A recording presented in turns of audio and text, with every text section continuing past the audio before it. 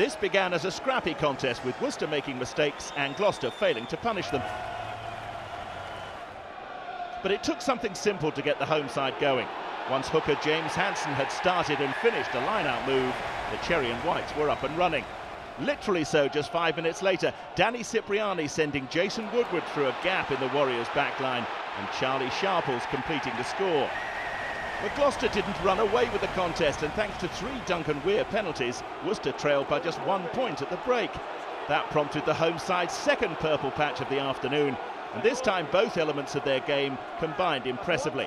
A strong maul did the damage before Owen Williams' clever offload gave Ollie Thorley a route to the line.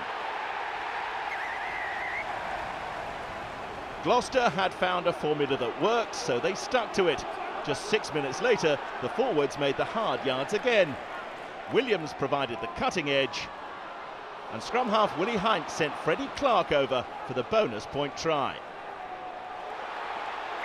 Worcester's one and only victory at this ground came 9.5 years ago, and their fading hopes of a repeat disappeared completely with Chris Pennell's aerial challenge on Sharples. The fullback yellow-carded, and while he was missing, Gloucester rubber-stamped another win at Fortress Kingsholm. That maul again setting up a score for replacement hooker Jaco Visagi just a minute after he came on, his first for the club.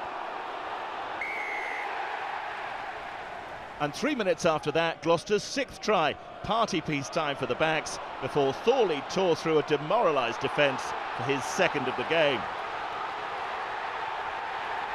With a quarter to play, the Warriors must have feared a real walloping.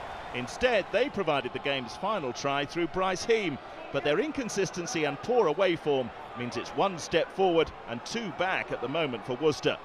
For Gloucester, 2 good quarters added up to a convincing win. How much closer to the top 2 would they be if they could deliver for all 4?